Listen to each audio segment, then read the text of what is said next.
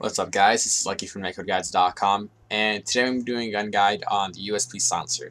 So like most of my gun guides, I will have a part 1, which will go over everything you need to know about the pistol itself, bullets, recoil control, when to use it, how to use it, spots to play, on what maps. I'll go over that a little bit in this video. Like I can give you like a scenario or something like that.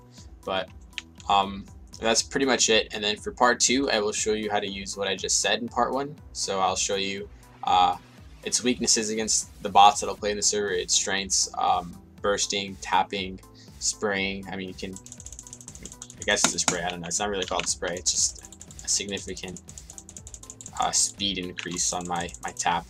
But that's pretty much it. So I'll get started right on it. So pretty much the silencer was introduced about last year, I would say, August, and some people use it, some people don't. It's really a matter of preference.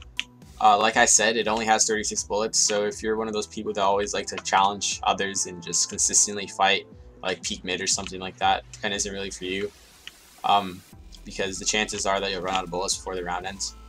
So, but if you're the type of passive player who just likes spotting things and just jiggle peeking like a corner or something, shooting a bullet and then falling back and waiting for your team, then yeah, the gun is for you, and you'll have a lot more bullets left at the end of the round, which can really make or break it. Like if you're in a 1v1, you run out of bullets, you're kind of screwed. But anyways, so burst or tapping with this gun, like every other pistol, it's generally just the same. Your bullets just always go where your crosshair is. There's really no like sky, like you shoot a bullet and your pistol goes to the sky or whatever. As well as running while shooting, like every other pistol, it's always also the same. Has a really accurate or accuracy while you're running. So that's pretty much the 2 main points. Like I said, every pistol is generally the same.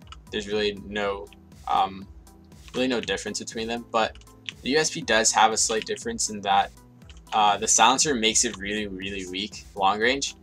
Of course, you can like always headshot a guy and do 40 or 50 damage, whatever it is, but you really don't want to rely on that too much because, like I said, you have really low amount of bullets. So that's its #1 weakness. Its #2 weakness is that spraying or shooting really quickly with it isn't as effective as you'd think.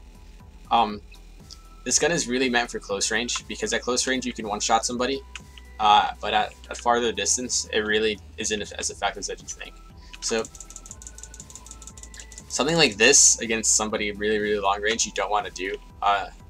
The P2000, the 5.7, they're really strong when you're shooting really fast. But this gun isn't. I've had mixed results, kind of. Like I wouldn't really say mixed. It's been worse than good while shooting this gun.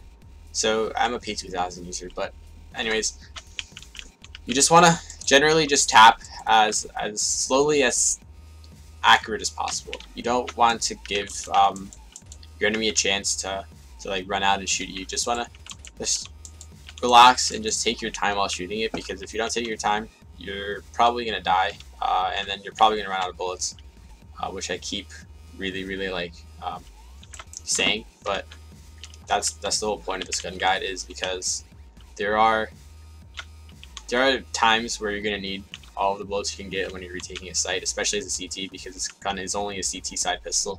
So you always want to try to conserve your ammo. So I'll probably stop talking about its bullets because I've said it like 5 or 10 times now. But anyways, that's pretty much it for the first part of this video. Next part, I will show you how the techniques I just said and the techniques I say don't do work against the bots in place in the server. So thanks for watching the first part of the video. Okay guys, so now I'm going to show you the second part of this video. I will be playing against the 3 bots that I've added, and I'll show you how spraying works, how tapping works, and how just running while shooting works and stuff like that. These bots do have head armor, I think, so I'm pretty sure they do. Stand still. Yeah, they do have head armor, so you'll get, I mean, it won't be as accurate as like a pistol round or something like that, but you guys can get the whole point of what I'm trying to do.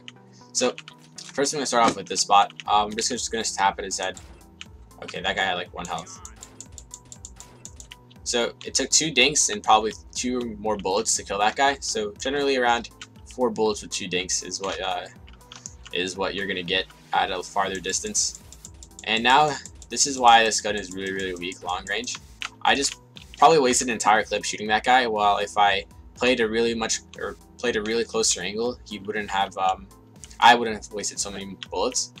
And the gun, like I said, is really weak at far distances. I don't have any success with it at all. That's why I switched to the P2000, and my aim's really bad. But like I said, you don't want to do that. So now at a closer distance, let's say like this, the gun is really good. Please stand still. Okay, so the gun isn't bad at closer distances because in a pistol round where your opponent only has light armor instead of head armor, it's a one-shot kill. So let's say you're playing B on Dust 2 or something like that as a CT, and you're playing like a close angle, just watching the tunnels, and if they just run into your crosshair and you end up shooting them in the head, they're gonna die because the gun is a one-shot kill. And 2 bullets it takes for the dink. So at close distances, you really do want to try to just aim for the head. Well, you should try that anyways, and I keep saying that, but the gun does work, and it does grant you these one-shot kills, much like an AWP or an AK, something like that. But now I'm gonna spray at this guy from this farther range, and you're gonna see why I don't like the gun, especially when you're capping really fast. See right there, it took me 12 bullets to kill a CT, or to kill the enemy, when I could have not wasted as many bullets and just take my time shooting at him really slowly. And there I wasted probably around 7 or 8 bullets. I really didn't count, I just guessed off the top of my head. But that's what you want to do with the gun, because if you're spraying like this, you're not going to have any results.